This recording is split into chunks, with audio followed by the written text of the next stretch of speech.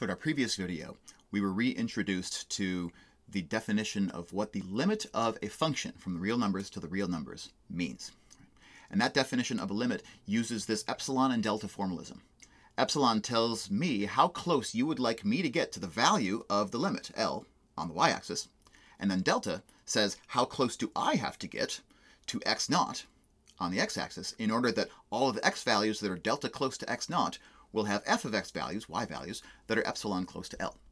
In this video, we'll use that definition of limit of a function to give us sort of a one-stop definition using epsilons and deltas for whether a function is continuous at a point x naught. So remember from our calculus class, the idea of what it meant for a function to be continuous at x naught is that the limit of my function as we approach x naught and the value of my function at x naught tell the same story. Right? That the value of the function and the value of its limit agree with one another. So now that we have an analysis level of understanding of what the limit of a function ought to be, we can use that definition to come up with an analysis formulation of what it means for a function to be continuous at x naught.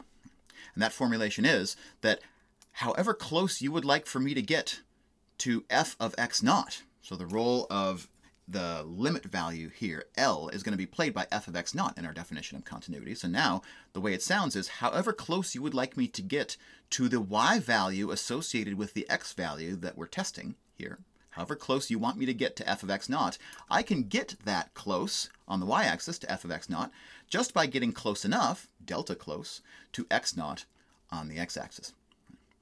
And so all we'll do is just transport this limit definition into a definition of continuity. F is continuous at x naught, the point of its domain x naught, if for all epsilon greater than 0, we can find a delta greater than 0, such that all of the x values that are delta close to x will have y values that are epsilon close to f of x naught. All we did is just replace L by f of x naught, and we get a definition of what it means for a function to be continuous at x naught, using epsilons and deltas. So again, don't forget that when we're not getting our hands dirty with epsilons and deltas, this really is just the saying that the limit of the function is equal to the value of the function. But then this just expands out on that definition of what does limit of a function actually mean.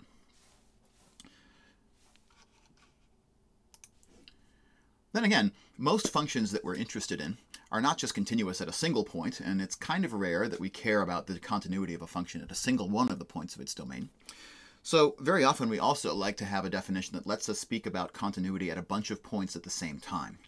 And for that, we have a definition of what it means for a function to be continuous on a set. And if we don't specify what set we're talking about, very often this set is taken to mean the entire domain of the function. But we can be specific too, and say that a function is continuous on a set E if for all points of E, f is continuous at that point. So being continuous on a set just means being continuous at every point in that set. So it's nothing magical, nothing fancy. It's just to say that we'll take continuity at a bunch of different points and then sort of take that as a collective and say continuous on the entire set. And so if you wanted to spell that out with epsilons and deltas, it might look like f is continuous on the set E if for all points of E, and for all epsilon, we can find a delta such that all of the x's that are delta close to my x naught are have y values that are epsilon close to f of x naught. And I want to close this video with an observation that's going to be important a few videos from now. When we show that a function is continuous on a set, we're showing that it's continuous at every different point of that set. And in this definition that's written down here, notice that we're choosing the point first. We're saying, all right, give me a point, x naught. I'm going to show that f is continuous at that point, x naught. And so it's only after we pick a point that the universe chooses an epsilon for us, and then we produce a delta such that all of the x's that are delta close to x naught have f of x's that are epsilon close to f of x naught. And so that point, x naught, gets chosen first in this process, which means, if I'm writing a proof for some other type of argument, that everything which gets selected afterwards that we have the ability to select can actually reference the value of x naught in its definition. In particular, if the x naught is getting picked first before the value of delta, that means that the value of delta that we get in this definition can, and very often does, depend upon x naught. different points in our domain can potentially have different relationships between the epsilons and the deltas. For example, if I just try to slide the x0 value in this graph over a little bit, you'll notice how over in this part of the graph, it looks like the purple strip, the radius epsilon, is about equivalently tall as the green strip is wide, right? So my epsilon and my delta look like they're kind of comparable to one another. Maybe epsilon equals delta or something like that over here. But the further that I go out to this side of the graph, notice that my deltas are getting a little bit narrower as I go out in this direction. Or if I go over toward the x-axis some more, now it's kind of running off the top of the screen.